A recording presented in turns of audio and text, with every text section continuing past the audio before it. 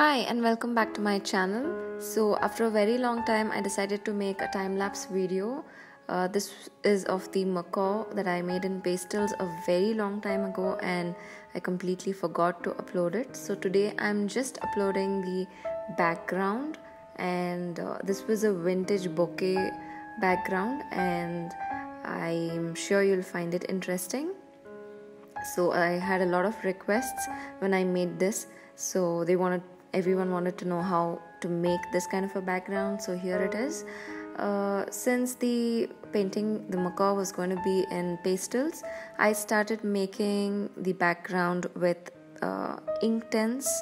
Inktense is this Derwent watercolor sort of a medium, but it's actually inks. So I started with that because I had a lot of colors and I really wanted to experiment with it.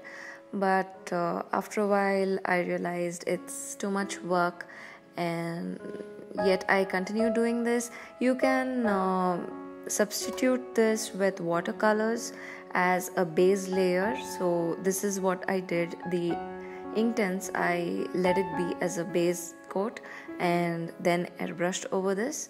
So you can see my entire process of how I created this look, and if you try it out, do send me pictures and let me know how it goes. Also, a couple of weeks ago I had a poll on my channel which was asking you all if you'd like me to review your paintings. So I did get a few votes saying yes. So all of you who want your paintings reviewed by me, do send me a photo of those by email at sylviadecilvaart@gmail.com. So do send me other info as well, like your name, your age, and what medium you have used, and a website if you have one, and so on. So do let me know, and if you send me that email, I will consider reviewing it on the channel. So yeah, looking forward to that.